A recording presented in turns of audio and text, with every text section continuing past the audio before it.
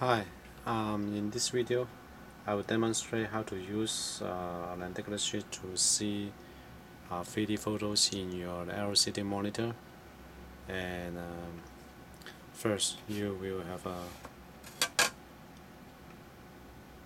a lenticular sheet from New System Company, which is a 3D 25 LPI lens. And then you will go to faceit.com in Google Chrome, www.faceit.com. Okay, and in faceit.com you can choose one of the pictures.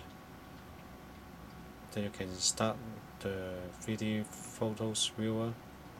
So I choose, for example, this one. So here is the 3D photos viewer. Then you can use the profile. Choose a cookie. A cookie profile, that means the profile information will be stored in this computer. So next time you launch the browser, the cookie profile will be loaded for you. So you don't need to do the setting again. So you create a real profile. Okay, so I just close this. Okay, so you give a name to the profile. So I call it 3D display.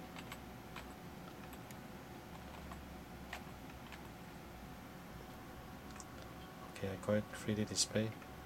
Then you press yes. Okay, and this lens here we have is a New System 3D 25R20. So I chose this 3D 25R20. And the display properties, that means the properties of your LCD display. We have some profiles stored in the database, so you try to browse the brand name and the model number. So the brand we have is a ViewSonic 17-inch VG710B. So I will use ViewSonic. Just scroll through the model number 7 VG710. Oops. 710B. Okay. So in case if you don't find your model, so you can input the width in mm and pixel in your display, or you can specify the PPI, the pixel per inch, directly in this window. So after you input the information, you go to the next step. Okay, then you will choose the viewport size. The viewport size, that means the display size you want. Okay, and anyway, you can change this at the real time. So we can put the lens on the screen in the middle. You can see the red line. So you just make roughly the size of the red line close to the size of your lens. So I chose 1024 times 768. Okay, so it's pretty close. Then we can start the alignment. So in this alignment, we will have a image for the alignment, and then we have some adjustment. So first we adjust the angles of the display.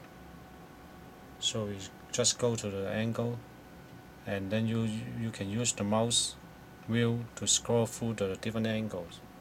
So you just put your head to the viewing position and scroll through the mouse, so to make sure that the line is parallel to the lens. So you see the line is straight. Then we can adjust the pitch. Okay, so when we adjust the pitch, we have to make sure that the dot in the middle, 1, 2, 3, 4, 5, 6, will change the color at the same time. So let's see how it look like. Okay, so it's pretty close. So we can put the mouse pointer on the top of the alignment image. Then you can use the mouse wheel again to make the shift on the image. Then you can see the dot in the middle change at the same time, the color. Alright. Okay, so now it's pretty close. So don't forget to update the changes. So after you press the update, so you can verify it again. Okay, so it's just slightly changed.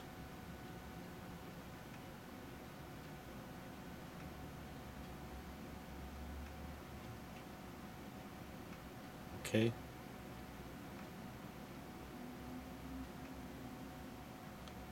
Now we can go to the samples and display some samples image to see the result.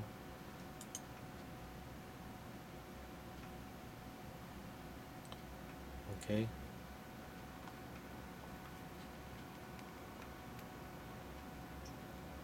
So it's pretty nice. Okay. So go to the next step and then oops. Oh, we forget to update. Okay. So we update the changes. Now we go to the next step. So just make sure that all the information is correct. Save the cookie. Use this profile to reload the image.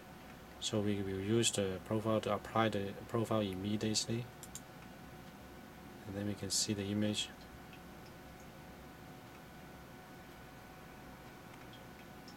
correctly displayed on the screen. And for the profiles that we create, which is for this computer and for this lens and for this LCD display only. Okay, if you use different lens or different LCD display, you have to create a different profile. Thank you.